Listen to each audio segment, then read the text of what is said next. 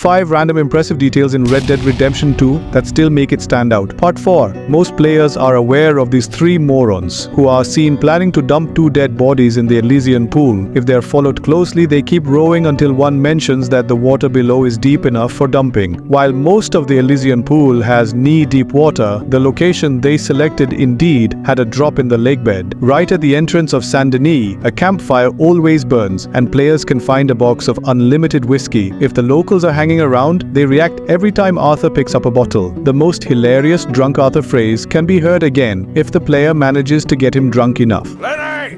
No, not again. There's a random encounter where this guy invites the player into the alley for some weapons trade. They attack the player and loot a lot of money before dumping the player by the tracks. Stupid morons remain in the same location if we go looking for them. Even after blowing the bridge, players can drive trains on top of it.